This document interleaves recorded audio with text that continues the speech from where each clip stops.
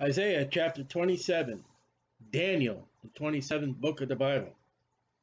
In that day, pay attention, the Lord with his sore and great and strong sword. So let's go to Revelation 19.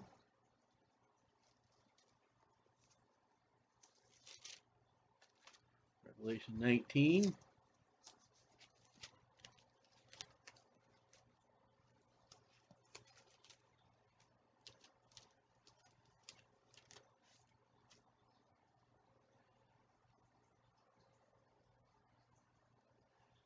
Revelation 19, verse 11. And I saw heaven open, behold, a white horse, and he that upon it was called Faithful and True. And in righteousness he does judge and make war.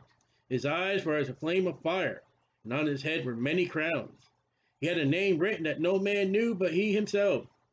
He is clothed in a vesture dipped in blood, and his name is called the Word of God.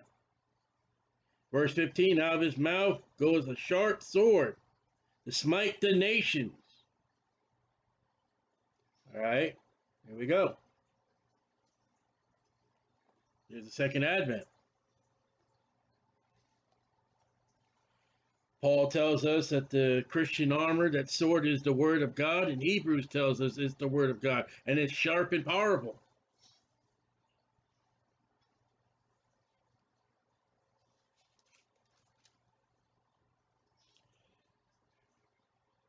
Sharp sword which punished Leviathan, the piercing serpent, even Leviathan, the crooked elephant, and shall slay the hippopotamus that's in the sea. He said, well, wait a minute, son. I'm quoting to you modern versions.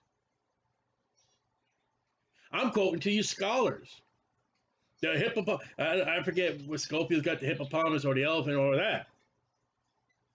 And you got preachers, well, I'm going to make a statement here. Well, that can't be it. That's weird. Great strong sword, punishment of Leviathan. Find Job 41, Psalm 74, 104. The piercing serpent, even Leviathan, the crooked serpent, he shall slay the dragon that's in the sea. Revelation chapter 12. You do know in Revelation chapter 12 that the Bible says that the beasts come out of the sea. You do read that. I hope you read your Bible. Actually, let's look at Revelation chapter 13 real quick. And I stood upon the sand of the sea and saw a beast rise out of the sea, having 7 heads and 10 horns. You know where you get that from? That would be Godzilla. Roar, you know, a reptile coming out of the sea. It won't be interested in Tokyo. But back to Revelation chapter 12, and we'll read the scriptures. And verse 9. And the great dragon, there he is, was cast out, the old serpent, there he is, called the devil and Satan, deceiveth the whole world.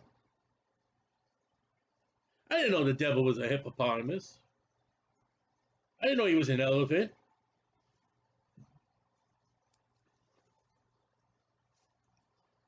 You gotta get in the Bible, not scholarship. So there's the devil. And the word of God is going to prevail.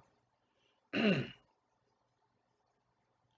that day, pay attention, sing ye unto her a vineyard of red wine. Vineyard is Israel. Isaiah speaks about the vineyard of Israel. Jesus gives the parable of the vineyard. I, the Lord, do keep it, the vineyard.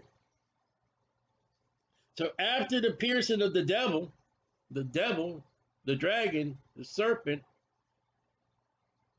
Satan, then we have the vineyard, the millennium.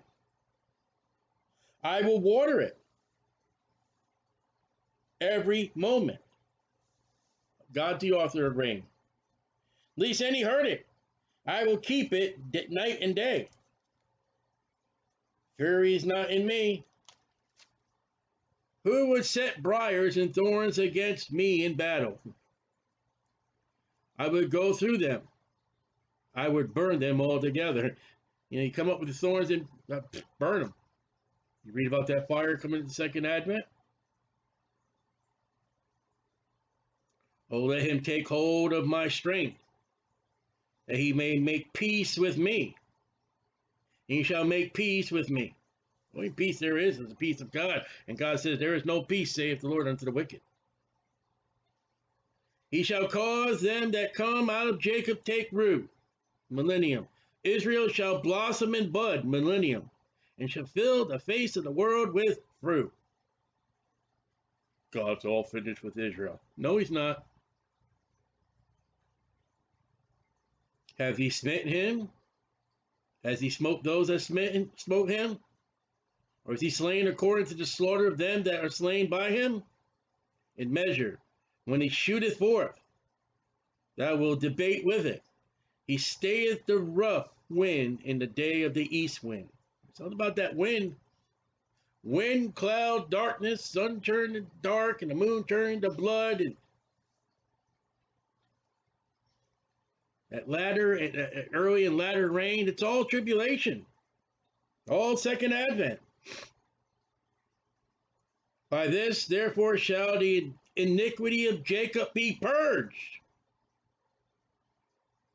I thought God's all finished with Israel. There's coming a moment in time in the future that God will say, the sins of Israel, I remember no more.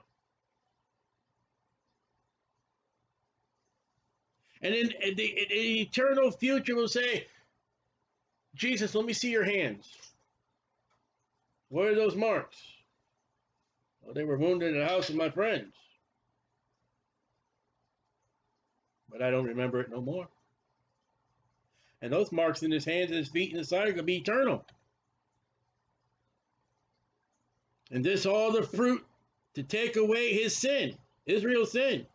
When he maketh all the stones of the altar as chalk stones, only place that shows up false altars,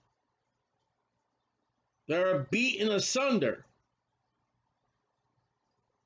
The groves, and the images shall not stand up. You know what that purging is? That purging is from false altars. That purging is from the groves are beaten asunder and the images. Oh, no aids of worship. God says there's coming a day he's going to purge the nation of Israel of all that junk. How can you say it's a religious thing when God says, that's it, I'm going to get rid of it? How can the Catholic Church say groves are okay when God says, I'm going to purge Israel of it? If it's not good for the Israelites, it ain't good for the... Yet the fenced city shall be desolate. Ain't no defense against God. And the habitation forsaken. And left like a wilderness, unfruitful, unbearing. There shall the calf feed.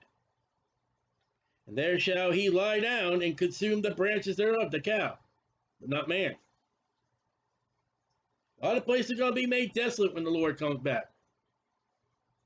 When the boughs thereof are withered, death. They shall be broken off. The women come and set them on fire. For is a people of no understanding.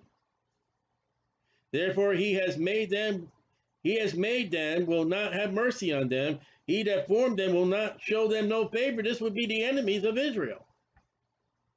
God is the creator of all man. And when you're against God, you ain't going to have fruit. You ain't going to be joy. You ain't going to be a populated group. And it shall come to pass in that day, pay attention, that the Lord shall beat off from the channel of the river unto the stream of Egypt, Nile, and he shall gather one by one, O ye children of Israel. And it shall come to pass in that day, pay attention, that the great trumpet shall be blown. That's not the rapture. That is not the rapture of the church. I'll show you. Is it 1 Thessalonians? I always get 1st and 2nd messed up. Chapter 4. Where's the Thessalonians? Where's the Revelation? 1 Thessalonians chapter 4, verse 16. For the Lord himself shall descend from heaven with a shout, with the voice of an archangel, and a trump. A trumpet. Read your Bible. The church is called with a trump. I don't mean Donald. Israel's called with a trumpet. Israel's always been called by a trumpet. There were 2 trumpets made for the nation Israel, not the church. That's the big difference between the church and the Israel. Israel has trumpets, the church has a trump. Israel has a temple and a building, not the church. Israel has the law, not the church. There's 2 differences. Israel is a nation under God, not America, not the church. The church is a group of people, not a nation, under Jesus Christ. Israel will get Jerusalem. The church will get New Jerusalem. Israel is a bride of God. The church is the bride of Jesus Christ. You got to get them separate because they're not the same. You can't run to Matthew, Mark, Luke, and John for church age doctrine when that's doctrine for Israel. You got to rightly divide, or you'll be made ashamed. Shall be blown, and they shall come which were ready to perish in the land of Assyria, death, and the outcasts of the land of Egypt, and shall worship the Lord in his holy mount in Jerusalem, millennium. God's going to gather up the nation of Israel as one people from all over the world. God will guide them up, grab them up, and bring them home.